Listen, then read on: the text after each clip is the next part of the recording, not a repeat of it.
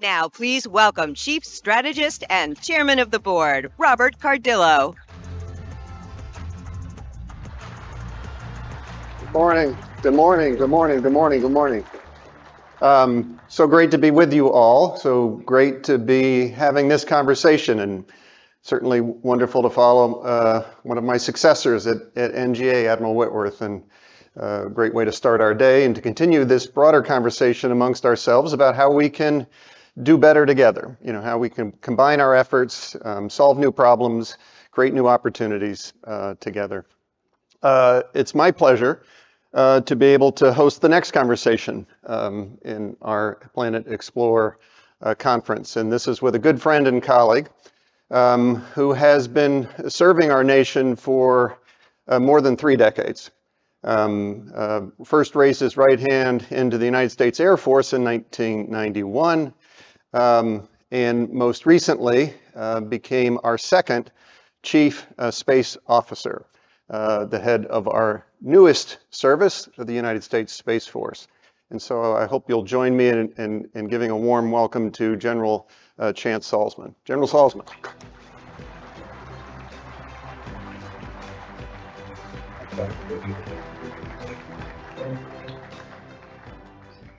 Welcome. Welcome. Thanks for joining. I just have to reflect again.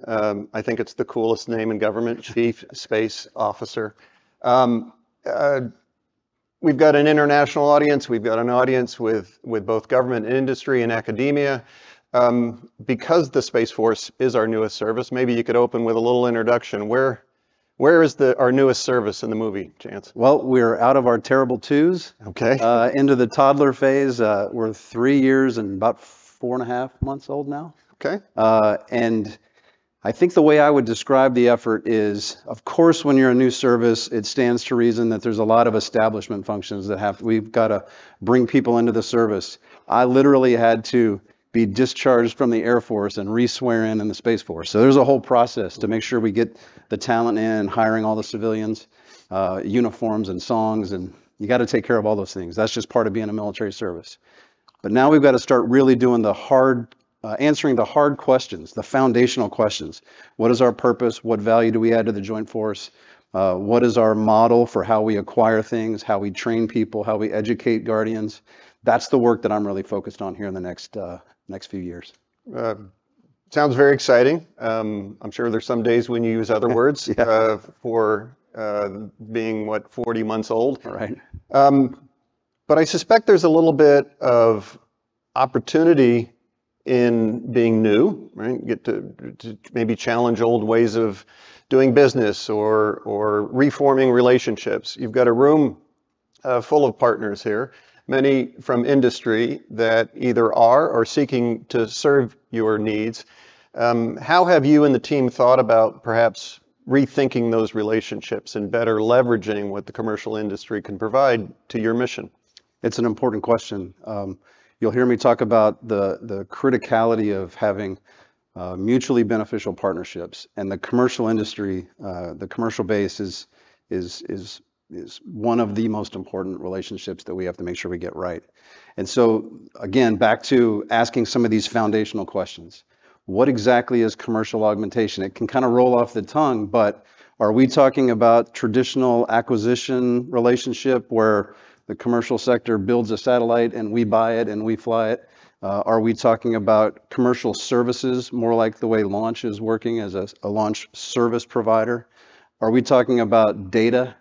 Are we talking about outsourcing functions like collision avoidance in space, and that's done commercially and we get the results of that? And so I think there's one part is clearly identifying the various ways that commercial capabilities can augment, and then doing the real hardcore analysis that says, what is an inherently military function for the Space Force? What's a governmental function? And what can we leverage partners to perform for us?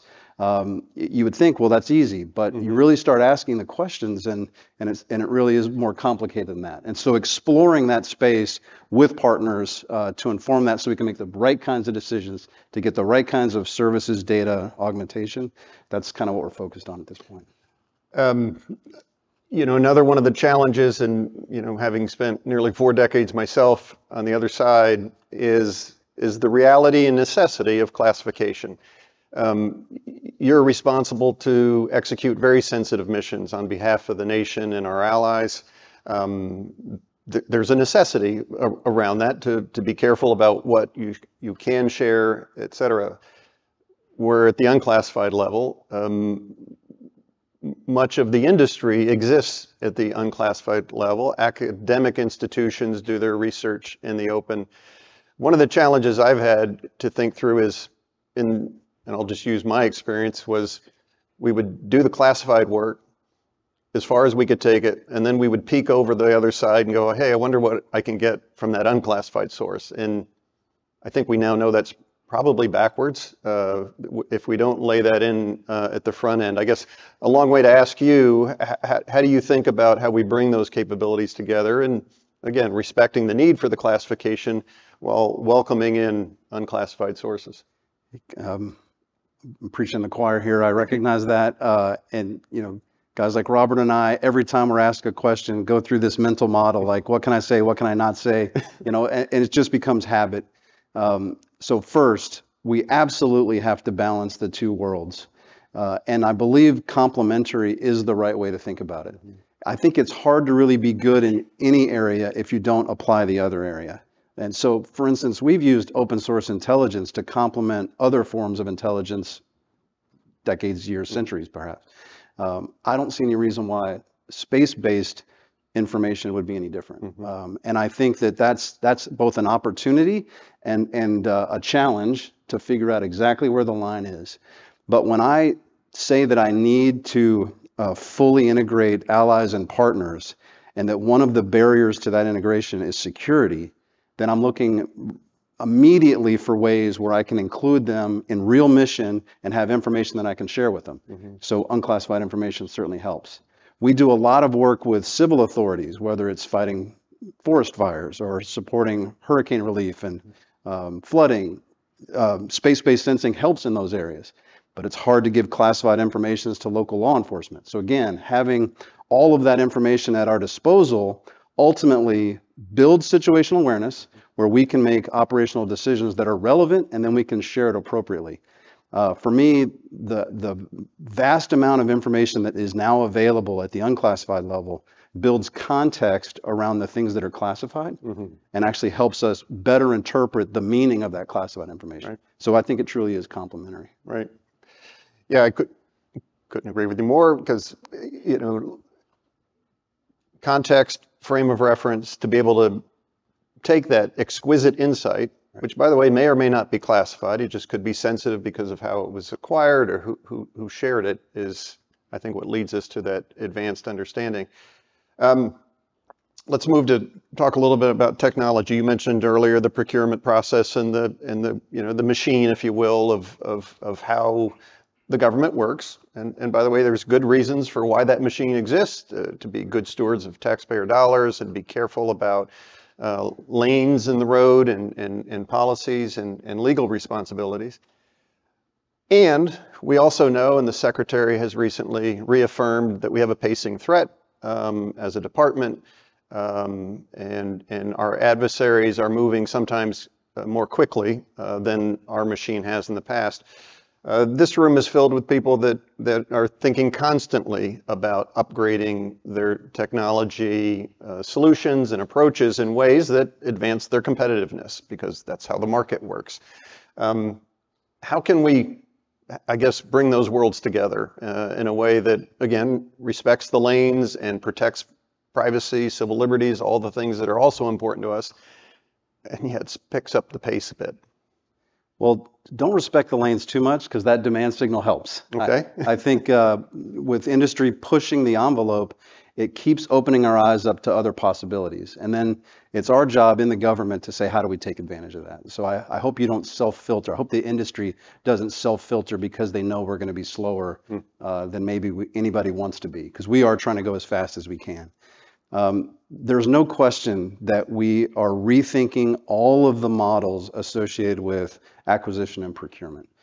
Frank Calvelli's done a great job of kind of enumerating that. We're a little bit in a convergence of new ideas, new capabilities with small satellite manufacturing at scale. Launch to orbit, price per pound is going down so much that it opens up other opportunities. Software development on timelines that weren't the same as when I was growing up in the business. All of those are opportunities for us to see tech refresh on different timelines, how long a satellite needs to last on orbit. Again, when I was learning to fly satellites, things like mean mission duration were kind of the coin of the realm. How long will this satellite last? Because the expense of putting it on orbit, the process to engineer it and test it and do all the mission assurance and get it on orbit was so onerous, you needed that thing to last decades. We're not there anymore. And so how do we take advantage of that? And I think, like I said, Frank Calvelli's tenets on small satellites and using existing technology to reduce non-recurring engineering and short fixed price contracts, those are, I think, good examples of how we can take better advantage of the tech agility that we're seeing in the industry. Here's the one caution. Again, as the models shift, there are some watch words that we have to become attuned to and kind of get them out of the system. Things like vendor lock, things like proprietary information, data rights. These are things that scare program managers, as you would imagine. So I think those are old phrases, old words that we need to be less concerned about, but now we have to work the new vocabulary with tech agility, refresh rates, and redefine how we see the relationship with industry to get it right. I just want to follow up on that because, you said at the top of your answer there, don't always mind the lane, right? Maybe be a little edgy, a little challenging with respect to some of those. But again, to your point that we hear often that the government clearly requires resilience and reliability and assuredness, and those are important attributes of any service. Does industry need to do more to make sure that you can count on the industry to do your important mission? Are we still in a gray area of transition perhaps before we become that trusted partner? Yeah, I mean, this goes both ways. Probably industry can do more. Certainly the government can do more. It's about enhancing the relationship at scale and for speed.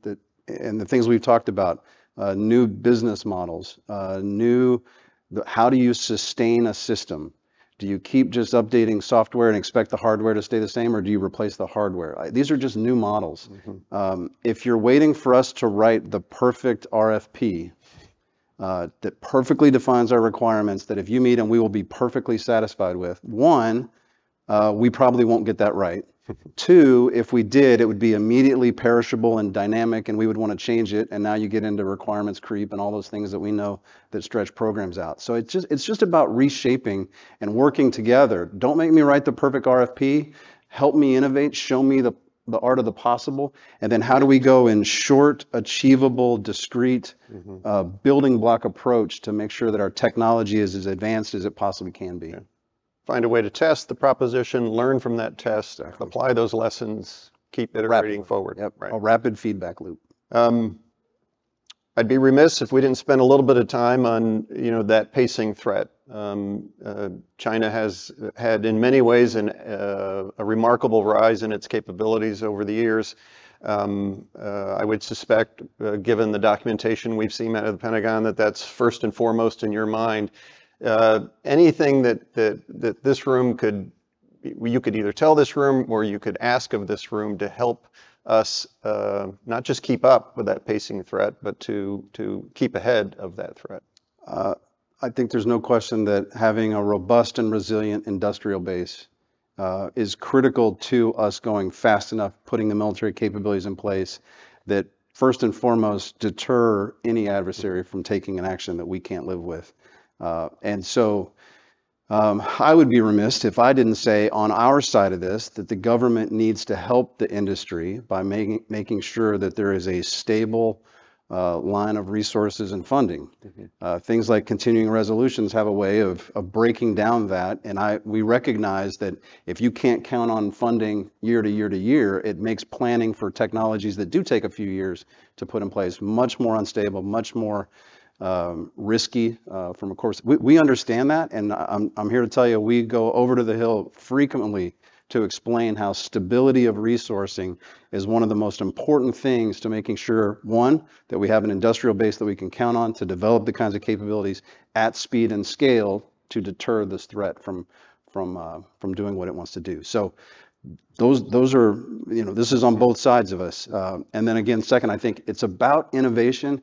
It's about looking at our processes and procedures and saying, hey, the things that worked in the 90s and the 2000s, even 10 years ago, if we think that just small enhancements to those processes and products will work in this new era with the new challenges we face, I think we're kidding ourselves. It might be more comfortable to think that way, but I think there has to be something more disruptive, and this is a two-way street that we've got to break down. I know you spent a lot of time, new service, new culture that you're creating, new processes, again, learning from the best practices of the past, but also challenging some of those old habits. As you think about your guardians and as you think about developing the critical workforce, how are you dealing with it? So here's my experience. Unfortunately, I think the way we've created incentive systems for our teammates sometimes become disincentives, meaning we teach our teammates to avoid mistakes, which is a good thing, and to stay way inside the lines in order to not get in trouble, or have the inspector general show up on your doorstep. Right. Well, that's, again, there's goodness to that, but it leads to a caution, right? A risk aversion. Again, new service, how are you trying to deal with that to maybe give them a little bit more freedom of movement, again, within the bounds, that leads to the innovation you just spoke about? Because that's a cultural shift, it's probably one of the toughest things to really manage. And I mean that in the positive sense that cultures, once they're ingrained, are very powerful structures.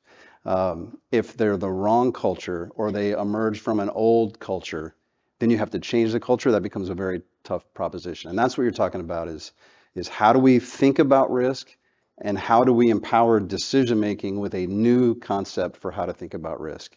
We're working hard on that. The only thing I can say is we're working hard on that. So in military terms, we talk about mission command. Mm-hmm. And this is something I've had to talk about with senior leaders of the military because we say it all the time, mission command. And I think what we hear sometimes is just delegate to lower levels. Mm-hmm.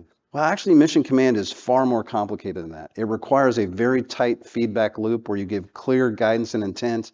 You train so that the people you're sending orders down to are competent in performing the task. They have the resources. It's actually much more difficult than just simple delegation. But that's the kind of thing that once you get it right, truly empowers the lower echelons that are closer to the problems that we're trying to solve to be innovative about how they might want to do it. Right. Give them a left and right margin, tell them your intent, tell them where you see the vision, and then be really good with allowing them to do the work, even when that means making some mistakes. Mm-hmm. And what I tell the senior leaders in the Space Force is the real measure of merit is how you respond to the mistakes. Mm-hmm. If you clamp down hard, they learn that risk aversion lesson in spades. If you think of it as a learning process and failing quickly is value added to the system, it really even broadens their ability to think more broadly than before. And so that's mission command, pushing down competencies, allowing innovation to occur at the lower levels, and then responding to failures, mistakes, accidents as learning opportunities to accelerate the learning process. I used to call it fantastic failures, right? Exactly. If you're going to do it spectacularly, right? You'll learn. You'll learn better, yeah. But to your point, everyone then watches the behavior, right? Did you mean what you said? Will you really cover me? I had good intent, right? And it didn't work out. You've said a couple of times where you need the room, right? A little bit on the edge of the road, challenging procedures. You also reminded us, don't wait for you to come up with the perfect question or RFP, request for proposal. What would you leave with the room as a maybe a challenging opportunity or two that would help you, say, in the 4th year of the Space Force, in the 5th year, if not the 10th year? What I find internal to the Space Force, which I can only presume lives on the outside of the Space Force as it interacts with the government, is that we have assumptions that we've quit evaluating. We've quit testing certain assumptions because they've become fact. Whether it's in acquisition processes, whether it's in how, CRs, that's just fact. No, let's challenge that assumption. There are ways that we can do this without continuing resolutions. The federal acquisition regulation is the federal acquisition regulation, but there's actually a lot of authorities in there that are kind of hidden sometimes in our standing procedures for how we want to do business. Test the assumptions, challenge the assumptions, ask us the what if questions. I challenge the team to answer challenges with yes if answers, not no because answers. And I think that just a simple mindset shift allows them to say, well, sure, we could do that, but the following things would have to be true. And what they're thinking is, there's no way the boss will make those things true. And it turns out, no problem. Like, they say, well, this is in law and there's no way to change the law. Actually, there's easy ways to change the law if you get support. And I get congressmen and senators and of all ilk that say, hey, what can we do inside the law to help you do your job better? And so these assumptions that, well, it's in the law, so there's nothing we can do about it. That's a false assumption. And so outside and in, test those assumptions and break down the policy and procedures that are getting in our way. I'm a biased observer, given our long history of working together and supporting each other's mission. But I'll say here, the nation is well served by having you in this position. I can't think of a better leader for this time, for this challenge. And I would offer you've done a great service to this room as well. And I then commend our audience here in the room and online to step up to the challenges you've given us here today. I think they're great opportunities for us all. Please join me in thanking General Saltzman for his time and for his service.